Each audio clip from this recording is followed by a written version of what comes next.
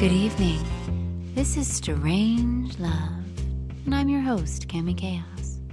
Welcome, babies. Good evening, and welcome to StrangeLove Live Tech Edition. I'm your host, Cami Kaos, and as always, I'm joined by the man behind the desk, Dr. Normal. Hello, everybody. That was very dramatic, dear. I know. It's been a dramatic evening for me. Our guests this evening are Josh Bancroft and Jerry Makare. Did I get it right? Yeah. Close? Very good. Yay. Good. Who are here to talk to us a bit about Intel Software Network TV.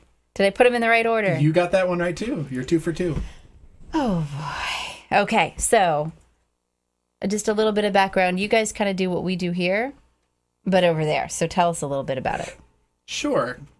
So we're in the group Intel Software Network, which is Intel's online developer community for software developers, obviously. And it's a really cool group where we get to experiment and play with a lot of online social technologies. And I'm going to go through the entire evening without saying social media. So if I say it, kick me after that. But all right, that doesn't count. But anyway, it's you hear that at home, boys and girls? If he says those two words in conjunction, yes, I get to kick him. He gets, and yes, anyway. So what was I saying? Okay, you weren't saying anything about social I'm media. worried about being kicked. You should be. So anyway, we have been, I've been in the group for about 3 years, and the stuff that we do there is experimental and cutting edge, and we kind of try to play with this stuff as it comes out, because our audience, the people that we work with, both at Intel and outside of Intel, software developers tend to be the nerds and the geeks and the people that are into this kind of stuff. So it makes sense. So Intel Software Network TV is a project that started as just kind of a crazy idea at the beginning of this year, where I was looking at part of my job in the group is to look at what is the next big thing in online community and connecting with people online. And thanks in part to shows like StrangeLove Live and the community that you guys build with people tuning in live to watch and chat, and other people like Chris Perillo and Leo Laporte. The story I tell when I'm kind of giving the background and the origin of Intel Software Network TV is when the Ustream iPhone viewer application came out in January, I think it was. Of course, I had to get it because I'm a huge iPhone nerd, and I turned it on and it said, this is what's live right now. And one of the things was Chris Perillo.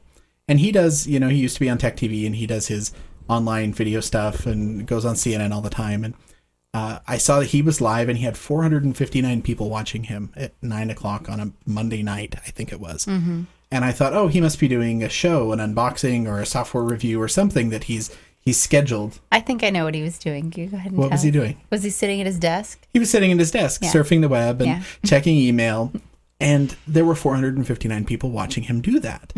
And the chat room, he puts the chat room on the screen, and the chat room is just rolling by, and people are interacting with each other, and they're talking, and they're hanging out with Chris. It's just kind of like you would hang out, with your friends at the coffee shop, everyone checking their email or surfing the web or whatever, just kind of hanging out. And that was kind of the moment that I, when I'm looking back and telling the story, where I thought it kind of gave me the same kind of feeling that Twitter did when I first heard about it. I joined Twitter in 2006 before, Oprah and everyone else. So, that gives me street cred. Back in the day. I heard that album before any of you. Yeah. Exactly. Okay, I get it. Yeah. But at that time with Twitter, it just felt like it was going to be something big. I mean, I almost compulsively play with every new social network and every new toy on the web that lets you interact with people and join and do things, and try them all out. And a lot of them, frankly, don't differentiate themselves very much or don't have anything very special. But occasionally something does, and it kind of makes me feel like, wow, this is going to be big. And I don't claim to have any, psychic powers about the future of the internet, but I've been able to kind of ride the wave a few times. And so this online video-based community that I was seeing, like with Chris Perillo and Leo Laporte with his Twit army and 1,000 people watch every time he does a show, felt like something big. So we looked at how we could do that for our community of software developers at Intel. And we looked at doing some shows, and it so happened that one of our coworkers, Aaron, was doing a Blog Talk Radio audio podcast on parallel programming topics and was getting some success with that. And so we said, well, what if we took that and made it video and made it live? And so we had been, we knew about you guys, and I think I'd been on the show by that point. You had been on the show by that point. I'm a veteran, so anyway, we thought let's try this video-based community thing. We've got a couple of shows. We actually have 3 shows right now. Our goal is to have 2 more by the end of the year, and basically run it like an online TV network where it's interactive. People can come, they can chat, they can go and watch past shows. If you go there right now, intel.com/software/TV, and check, we're obviously not streaming anything live, but you'll see past episodes. It's kind of like a TV station. You turn it on and you expect something to be there. So it's different from our video site, which is, oh, look at that. It's up on the screen. Very nice. Fancy pants. So that's Aaron Turstig right there. And I think that was this week's show. But you see, we've got, the chat there where you can interact. But we wanted to kind of, it relates to a lot of what Jerry does. Jerry is our professional video guy, and none of this would happen without him.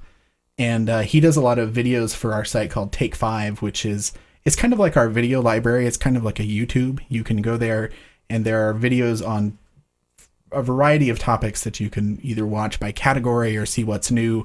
And you go and you watch a video, and you can do the YouTube kind of things with it. You can embed it. You can, download it and take it with you and do those kind of things. But we wanted the Intel Software Network TV side of things to really focus on live and interactive. And so that's what we do. We also have looked at, we do event coverage. So a few weeks ago, we went to the SIGGRAPH conference, which is the big graphics conference.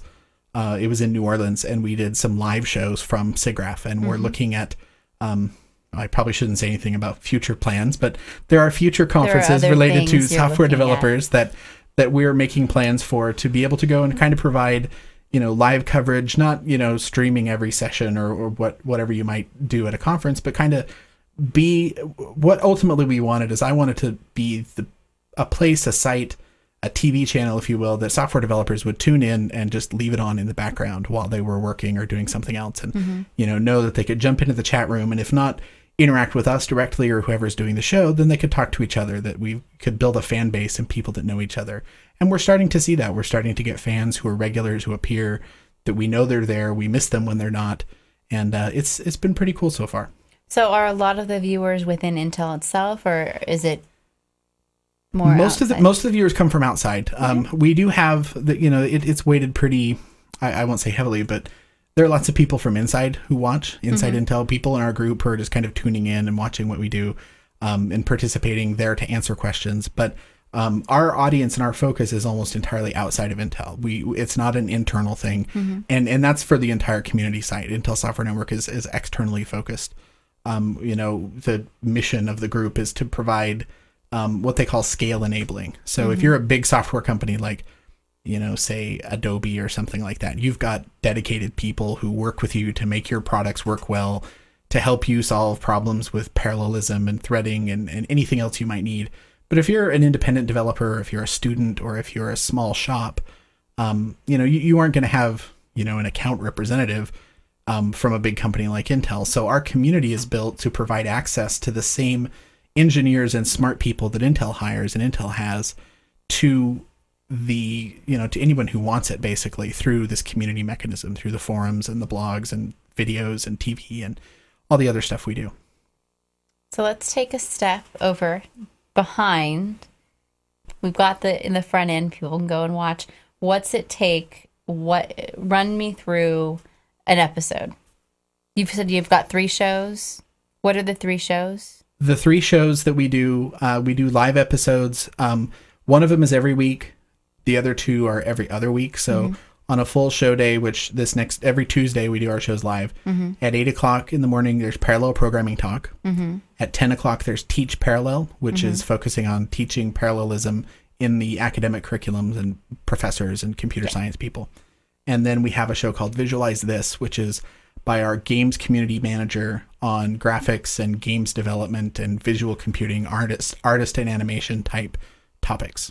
So walk them through what it takes, because what it takes to put on an episode. As we discussed earlier, there are some hard and fast things that happen no matter what you're trying to produce. And you guys got to look at it from It's comfy couch fascinating. position It's this fascinating to be evening. on this side of the cameras for once, because we're Yeah. watching and there's technical, the last minute rush. I've always said that the last 15 minutes before we go live is just crazy, no matter how many times you've done it. Mm-hmm. And I've also been heard to say that live TV is going to be the death of me, but it's nice to be on the other end of it. It's nice not to have the technical chaos be my problem for once. Jerry, I've been talking the whole time. Do you want to introduce yourself?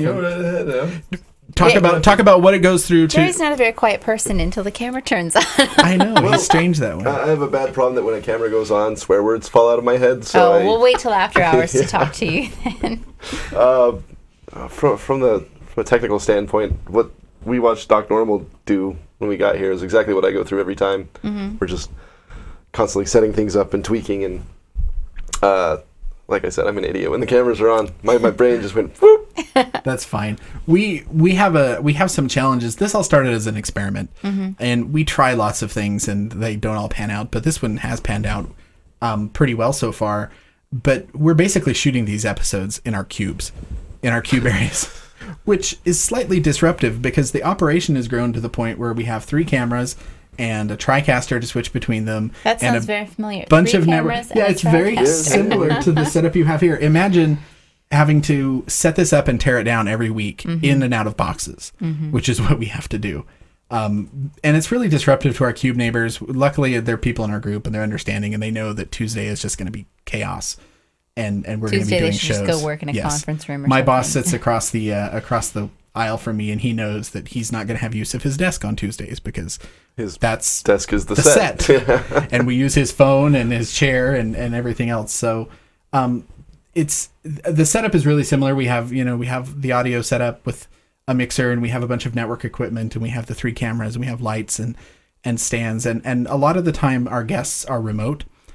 All 3 of the shows are sort of talk show style, kind of like we're doing here, with hosts and guests and kind of topic oriented. But a lot of the times the people that come on the show are, the head of the CS department at some university, or, the CEO of a game company or something. And so they're calling in, and we do remote video for them. We get Skype, get them on a webcam when we can. And bring them in. Do you ever So, use the little pedestal of Crocs to set them on? I can't say that my Crocs have ever made an Just curious. appearance, Just but curious. we've done some pretty crazy things. Like it's interesting, and I guess the people watching might appreciate. Look for there are some Easter eggs in our shows and our broadcasts that we do. Some recurring things like little foam Channel 9 guys you'll find everywhere. Kind of little homage to Channel 9 and MSDN, and we've taken a lot of influence from the video stuff that they do, and we kind of feel a kinship with the guys up there. So you'll see little Channel 9 guys, you'll see little funny things snuck in there. I mean, we have fun with it. I love my job. I have the best job at Intel, no question. I beg to differ, sir. I have the best job in Intel. Well, the 2 of us will I argue get the about toys. it. But between the 2 of us, with the toys we get to play with the fun we get to have, it's great. So it's not just, hey, look, Intel is talking about software with the developers, and you're going to hear, code come out of someone's mouth for 15 minutes. It's really, especially if you're a software developer, it's really interesting stuff. It's really important. We try to make it fun as much as we can. I mentioned the new shows that we're going to try to bring on the air. We have no end of ideas of things that we want to produce, but right now we're kind of constrained by, we're working really hard to get ourselves a studio and a permanent space. The running joke with us now, whenever we do a show, because Jerry and I come in, the first show goes out at 8:00 on Tuesdays. Jerry and I are usually there no later than 6:30 every Tuesday, just to get everything set up, and we have to put it all away at the end of the day when we're done. And so the running joke is, people will walk by and say, "You guys really should have a studio for this," and I just have to restrain the urge to throw something at their head when they say that. But it's become a joke now, and so it's a lot easier to not be violent when they're just people make all observations about the office. good-natured humor. Yes, exactly. And we have fun stuff happen. Like, since we do shoot in the cubes, this happened just a couple weeks ago. One of the people who he's in our group, he's a developer, and he sits down the row. We were live. We were shooting. We had guests in the cameras were live, and we were broadcasting and going out, and he just walked by and walked to his desk, just walked right in front of all 3 cameras. It was pretty funny. All 3? How do you walk in front of all 3 cameras? Well, the way we have them set up, it's basically we're shooting across the aisle. So Okay. imagine it's in the new Intel's testing this kind of remodeled cube area. So they're not the standard walled cubes. It's kind of an open bullpen area where there's 4 of them, and we just take it over completely. And he just walked right through the middle of it. It was fun. It was great. We run a behind the scenes camera before and after we go live. So I think that there's a show that could benefit from the behind the scenes camera. we do it without audio for obvious reasons. But it's fun. People can kind of see us setting up and tearing things down, and we kind of get a peek into the cockpit of how it works. But the real reason we do it is because funny stuff happens. Yeah. What have you dropped something or not? Well, I tripped on the tripod, and then I was joking about tripping on the tripod, and I went to take out my Leatherman, which was on upside down, and the Leatherman fell out of my pocket, and then I tripped picking that up. It was just a comedy of errors. Yeah. Oh, that was creepy. That was. Yeah. Get out of my head. Do you guys spend a little too much time together, maybe? Do Yeah, you a little think? bit. Yeah. Dr. Normal, this is really your field here. You actually have like other video production podcasting geeks here on the couch. Don't you have anything to ask them? No, really. You should be running the boards. I know how to. I know we how should to be run talking it. with him. I do actually know how to run this stuff. Well, I know it's. Yeah, I think Yeah. that's a good discussion for after hours, actually, as I turn down my audio levels and do other things. But yeah, I mean, it's. Why don't you talk about the back end? Like you're using live stream as your streaming service, and I was just showing your promo up on we all Blip. looked. Oh, I got So Everyone look looks for the monitor. I promised I'd give a shout out to the Screaming Inside Films guys that shot those promos for us. They were nice. adamant that I mentioned them. At Yes, least and once tonight. we would definitely do it even if they hadn't. They Right. did an awesome job. We worked with Screaming Inside to do some promos for ISN TV and for just Intel Software Network in general. And so you'll see those interspliced. If you go and watch the stream, you'll see a show episode and then like a bumper and a promo, kind of like a real TV show. We kind of intersplice them and we change it up all the time. So, and there's the on-demand area. So you mentioned we do use live stream, one of the online streaming providers, and that gives us a player where there's an on-demand button you can click and go and watch past episodes. You can go watch all of our promos and stuff. We have a visitor. Hi. Because live shows are always fun. Yay. So, was there a specific reason that you went with live stream? Did you guys go with live stream or Ustream? We went with live stream, and I have to be careful here to not imply any official. I'm not speaking for Intel. We're experimenting and using tools, and we picked. Rachel's got her. It's Oh, good. I know. It's good.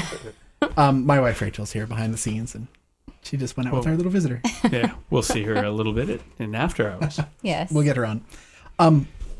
So we picked them because the package is nice to put everything together with the interactive chat, with the archived episodes and on demand. And it was what the cool kids were using. I mean, you guys it was Mogulus at the time, but Yeah. we looked at what people were using, and Ustream is popular and Mogulus is popular, and we just decided, honestly, we started experimenting with them and it worked, and so that's what we went with. There's so many services now, and when you syndicate, you can do like Tube Mogul and things like that. As we well. have. So it's actually kind of getting into the back end setup and everything. So when we stream live, we are actually using WiMAX connections through Clear, for the reason that we had all this, the TriCaster and the network equipment and the bandwidth need to be able to stream out. We didn't want to put that on the Intel network for security reasons, for not attaching, non-approved devices to the network, as well as, sucking up their bandwidth and having guaranteed bandwidth, which we've had trouble with. And these video streaming services don't often work very well behind a proxy, behind a firewall, which is one thing that Livestream did work for us. But we decided, we need to have an outside internet connection. And since we're doing this in our cubes, we couldn't very well order, an outside DSL line or something like we could if we had a lab or a studio. So we're using WiMAX. And so when the show goes out every week from Oregon, when we're not out on location at an event, from Portland, it's going out over WiMAX, and we stream out over that, and we just avoid the Intel network completely, which is nice from a security perspective. It's not causing any problems with their bandwidth usage and everything. And it's been pretty smooth so far. We've had some technical bumps, but How do you, those are fun. How do you handle the shows? Yes, the technical bumps, it's always a learning experience. I just keep telling myself that, and one day I'll believe it. It's educational. Someday you're going to know everything. Maybe. How do you handle... So when you guys go live on location, are you still sticking to that same schedule, or are you producing extra content?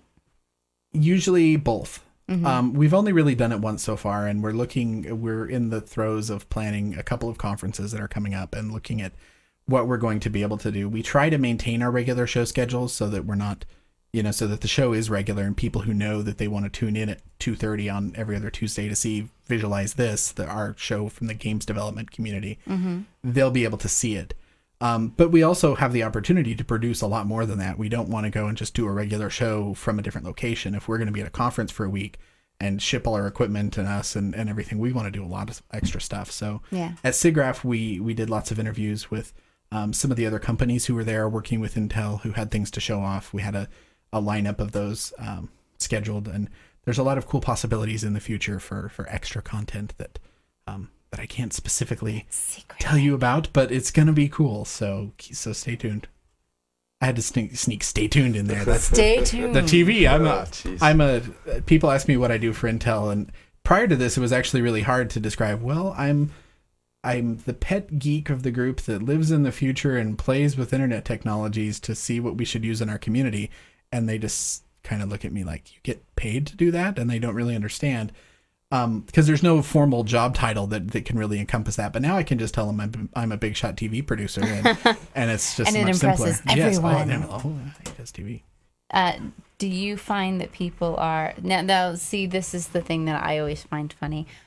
StrangeLove Live is available anytime you want it on the internet, which same thing with your shows. Yes. But for some reason, when we then it runs on cable access now too, people are so much more excited by that. Congratulations, by the way. That was pretty cool. It is cool, but at the same time, you have to watch that on their schedule. And on the internet, you can watch it whenever you want to. Yeah. And so, to me, that's kind of, I've always found It's called podcasting. Check it out. Exactly. So I always find it very interesting because people's reaction are always, congratulations, that's very cool. You know what? It is very cool, and thank you. But I always just thought it was really funny because I would always choose to watch something when I want to watch it.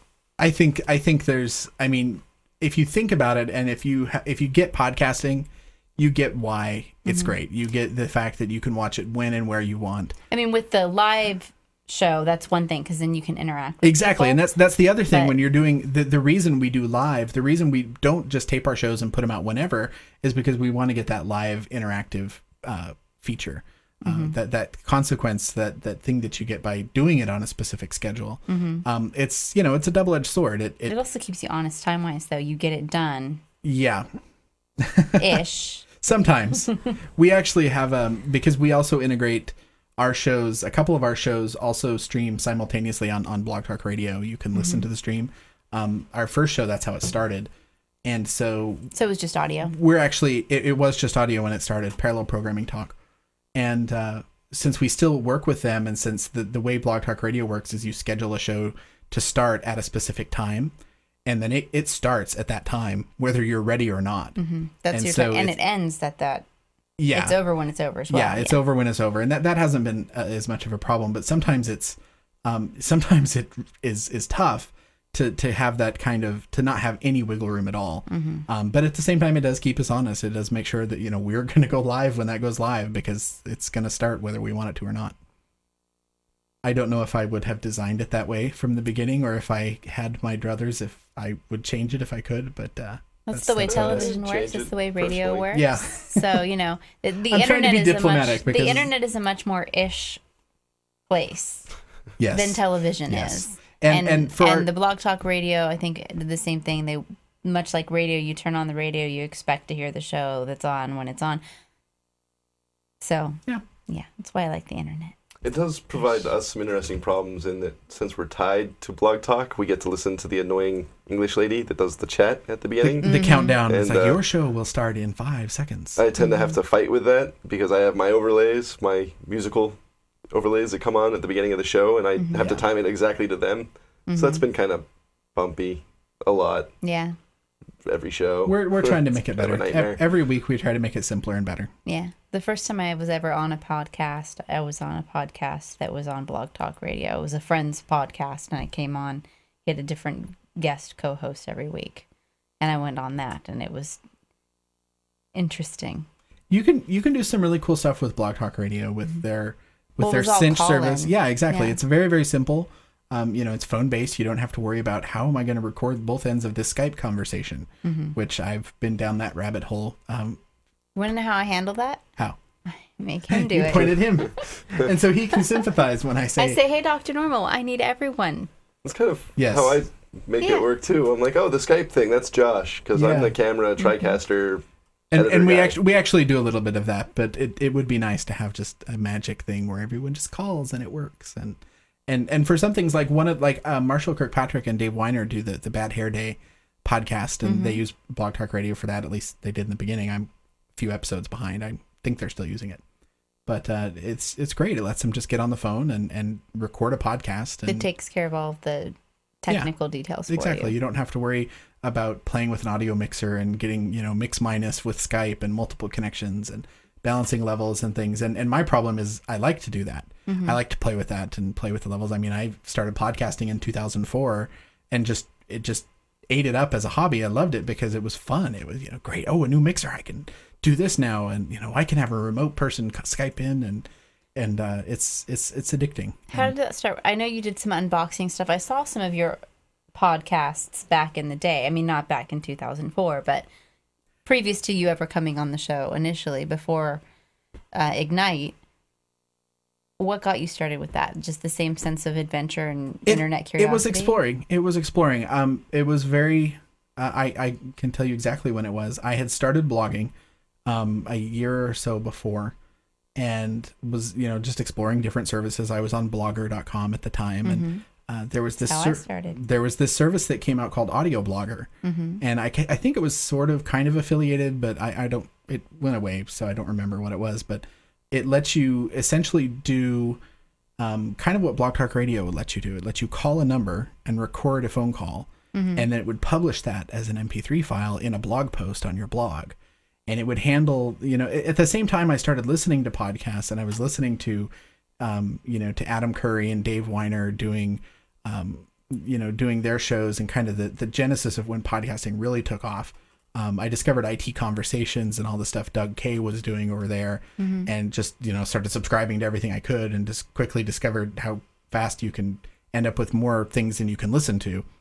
But Audio Blogger was where I in my very first audio podcast, was in November 2004. And I remember just calling up Audio Blogger and talking for a minute or two about, hey, just trying this out and experimenting and seeing how it works. And it went from there. So what happened from there is I realized this is really easy and this is really cool to have a show where you're not constrained by the typical radio and TV things. People can listen when they want. You can make it as long as you want. You don't have to make it short. You can go as geeky as you want. And kind of, years later, people would come to call it narrowcasting, and, the niche audience thing you can get, let 1,000 flowers bloom and let there be a podcast for every topic. This was before iTunes even supported podcasting, and there was no iTunes podcast directory.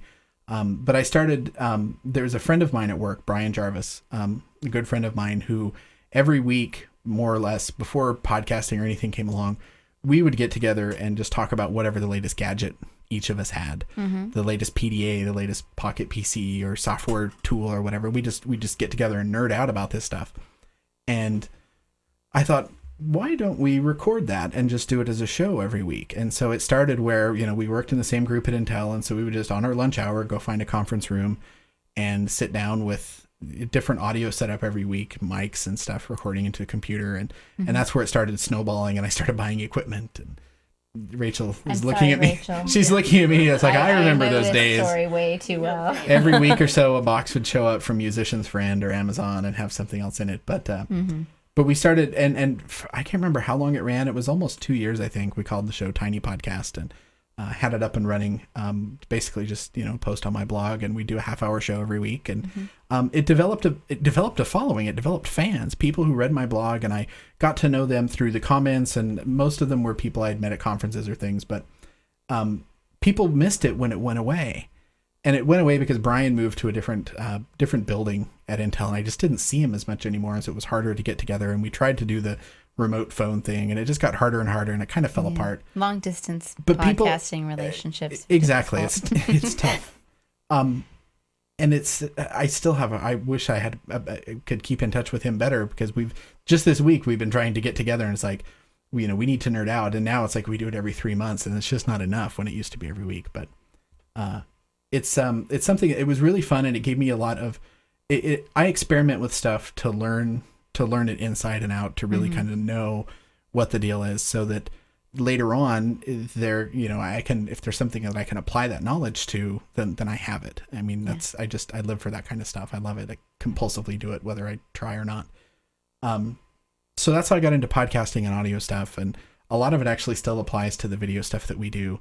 I make sure that our videos are available for download, that there's an RSS feed so people can subscribe, and if they want to get it automatically, that's all on the site. You can subscribe. The way we record the videos, and we put up a high quality version, we actually put it on Blip TV for a couple of reasons. Yeah, same thing over here. They're a fantastic service, and I've become a big fan of them. The same way I kind of got into Audio Blogger and podcasting, just experimenting and looking at all the features that they offer. So we put it up there, and then we sideload the episode into live stream through the RSS feed. It's just automatic, and it goes in, and it's something that people can go and download it. They can take the embed code and put it in their blog posts. Every week when Aaron does a show, or any of our other show hosts, they'll put up a blog post on Intel Software Network with the player of that episode and a download link and everything. And, Blip gives us all the metrics. It generates the feed for us. And so we basically kind of cobbled together some really cool services that I've been playing with for a while. And we've made this really cool thing out of it. So it's something that, if you started out from scratch with no knowledge and no experience, it would take a lot of time and probably a lot of money and effort to build something. But with the tools that are out there, you can, plug Lego pieces together and make some really cool stuff happen with pretty minimal effort. I think we're going to roll the rest of this conversation over into after hours. Okay. But thank you guys both for joining us. Jerry will talk more during after hours, because I'm going to bring down my timber star. I hope so, because I just talked an awful lot more than I meant to. Please join us next week. We're going to be joined by Media Chick and Megan Kate. They're going to talk about the Miracle in July. Have a good night. Great. Thanks for watching, everyone.